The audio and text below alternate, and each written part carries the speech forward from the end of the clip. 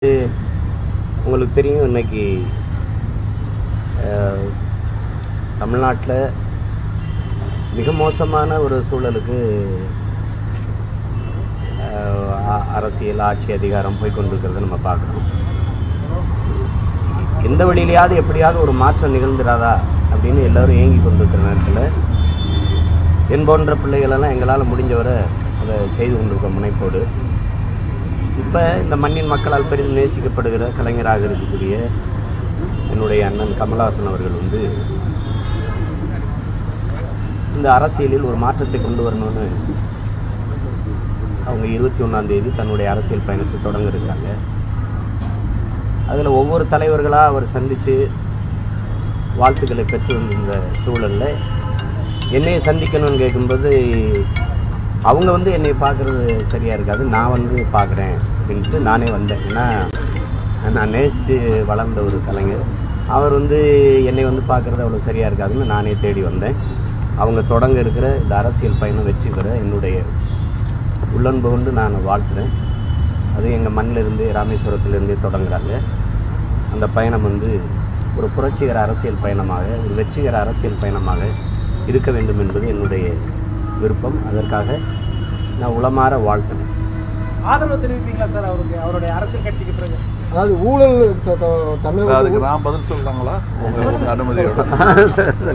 சரி, அதாவது என்னுடைய கொள்கை என்னன்னு தெரியாது, என்ன அவருக்கு தெரியும்.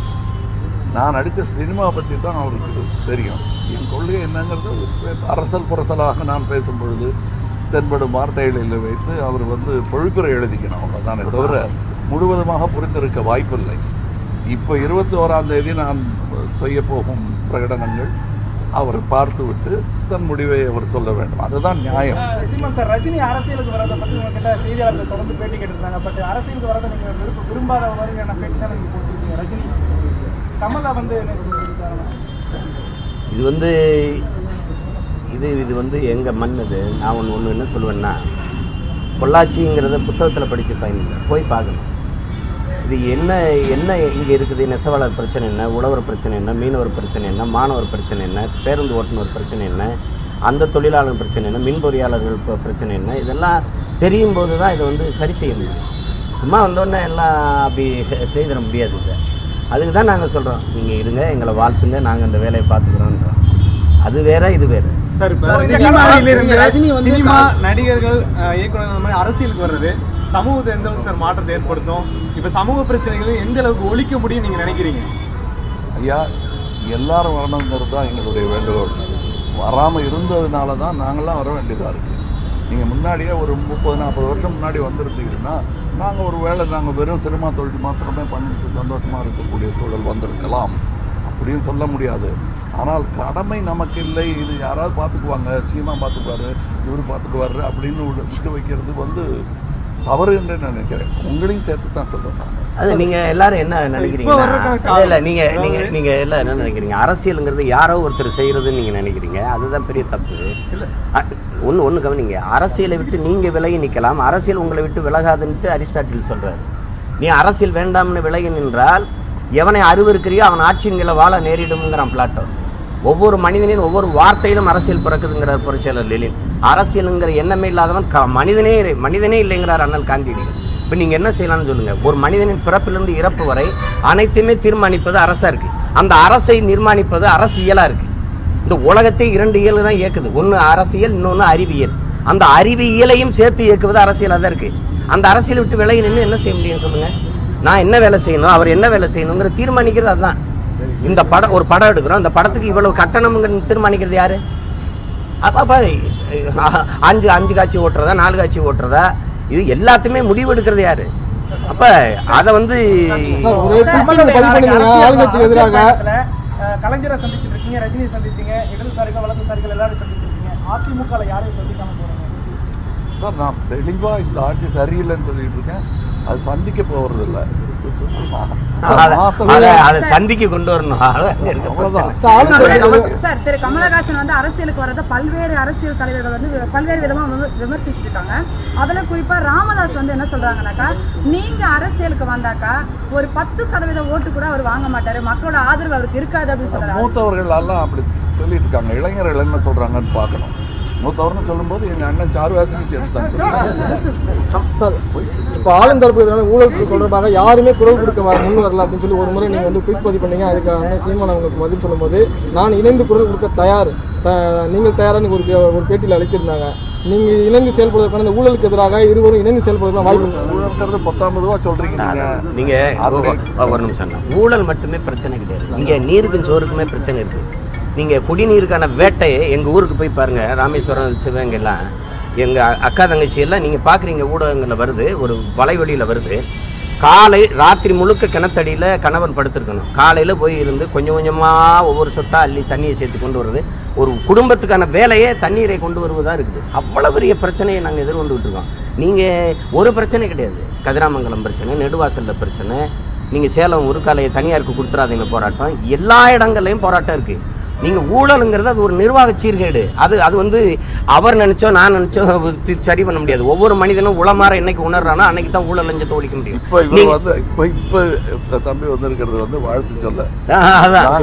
நாங்க இங்க பாருங்க, ஒரு ஓட்டுக்கு என்னைக்கு நீங்க காசு கொடுக்குறீங்களோ அதுதான் ஊழலுக்கான விதையே. ஒரு 100 கோடி முதலீடு செஞ்சு ஒரு இடைத்தேர்தலை வெல்றான்னா 100 கோடியை முதலீடு செஞ்சு மக்களுக்கு சேவை செய்வா, லாப தேவைக்கா மக்கள் சேவைக்கா? அப்ப அதான் என்னைக்கு அங்கீகரிக்கிறது அந்த ஓட்டுக்கு காசு கொடுக்கிற நிலை. நான் இன்னைக்கு சொல்லல, அவர் சொல்லல, அண்ணல் அம்பேத்கரே சொல்றாரு, தன் மதிப்புமிக்க உரிமையை சில ரொட்டி துண்டுகளுக்காக விற்பது என்பது அவமானகரமானதுங்கிறார். அதே தெய்வ திருமணம் ஐயா முத்துராமலிங்கத்தர் ஓட்டுக்கு காசு கொடுக்கிறவன் பாவி, அதை வாங்கிட்டு ஓட்டு போடுறவன் தேச துரோகிங்கிறார். அன்னையிலிருந்து இருக்குது. இதை ஒழிக்காம நீங்க ஊழல் லஞ்சத்தை ஒழிக்கணுங்கிறது சாத்தியம் இல்லை. எவ்வளவு பெரிய இல்ல இருங்க. இப்ப இவர் வந்ததை வந்து திசை திருப்ப வேண்டாம். அவர் வந்தது வாழ்த்த அரசியல் புது மாண்பு, இது பழைய மாண்பு தான், அதை மீட்டெடுக்க அது இடையில இல்ல இருக்கு. இது வந்து இங்க பாருங்க, எல்லாத்தையும் தாண்டி எங்க மண்ணின் மகன், என் மகத்தான கலைஞன் எல்லாத்தையும் தாண்டி ஒரு மாற்று அரசியலை எடுத்து வைக்கணும்னு நினைக்கிறாங்க. அந்த களத்துல பயணிச்சு கொண்டிருக்கிற நாங்க வந்து வாழ்த்தணும். அவங்க வந்து நான் நேசிச்ச ஒரு மாபெரும் கலைஞர், அவர் என்னை வந்து பாக்குறது சரியா இருக்காதுன்னு, அது பண்பாட்டு அளவுல சரியா இருக்கு, அதனால நான் வர்றேன்னு சொல்லிட்டு உடனே நான் வந்து சந்திக்கிறேன் அவங்கள. நீங்க அதனால இது வந்து நாங்க 2 பேரும் சேர்ந்து இயங்குவோமா இல்லைங்களா? நீங்க இயங்கணும்னு ஆசைப்பட்டா இயங்குறோம், வேணாம்னு ஆசைப்பட்டா அது காலம் தான் தீர்மானிக்கும்.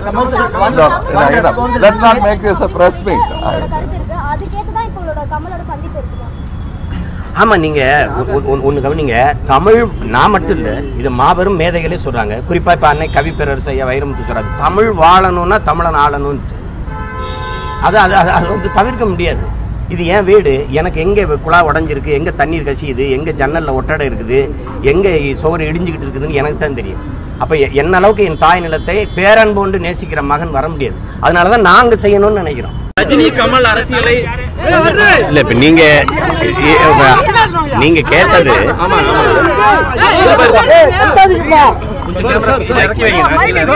அதாவது அண்ணன் கமல்ஹாசன் அவர்கள் வந்து ஒவ்வொரு தலைவர்களா சந்திச்சு வாழ்த்து பெற்று வரும் அந்த வேலையில என்னைய சந்திக்க நேரம் கேட்டாங்க.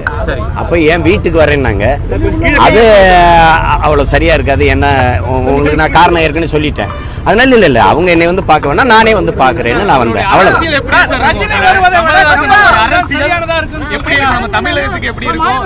அது வந்து அதை வந்து நம்ம வந்து ஒரு சோசியம் மாதிரி சொல்ல முடியாது, ஆர்வட மாதிரி சொல்ல முடியாது. காலம் தான் தீர்மானிக்கணும். அவங்க வந்து என்ன தத்துவத்தை முன் வைக்கிறாங்க, அவங்க எவ்வளவு தூரம் மக்களை ஈர்க்கிறாங்க, மக்களுக்கு அது அந்த அவங்க கொள்கை எவ்வளவு தூரம் பிடிக்கப்படுது, அதுக்கப்புறம் தான் அதை முடிவு செய்ய முடியும். இப்ப எடுத்த உடனே அதை போய் கணிச்சு சொல்ல முடியாது.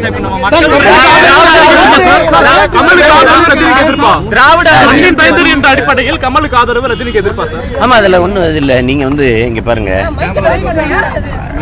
ரஜினி வந்து செய்யறதுக்கு இங்க ஒண்ணும் இல்ல, அதை நாங்க பாத்துக்கோம். நீங்க ஒண்ணு கவனிங்க, மொழிவழி மாநிலங்கள் பிரிக்கப்பட்டது எதற்காக? அந்தந்த மொழிவழி தேசியனத்தை அந்தந்த மொழிவழி தேசியனத்தின் மகன் ஆளணுங்கிறது தான்.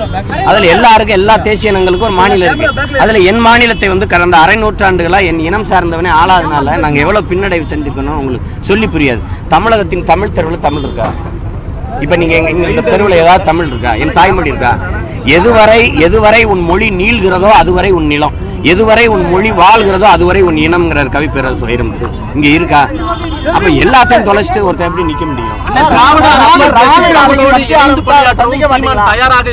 திராவிட அரசியல் பேசினாருன்னா நாங்க இணைய வாய்ப்பு இல்லை. ஏன்னா நான் வந்து திராவிடம்ங்கிறதா தீய அரசியலின் தொடக்கம்னு நான் நினைக்கிறேன். அது சொல்றாங்க, காலம் போக போக அவங்களுக்கு உணர்த்தும். நாளைக்கு ரஜினி கட்சியை அறிவிச்ச பிறகு அவரை சந்திக்க வாய்ப்பு இருக்கா இல்ல சந்திக்க மறுப்பீங்களா? இவர்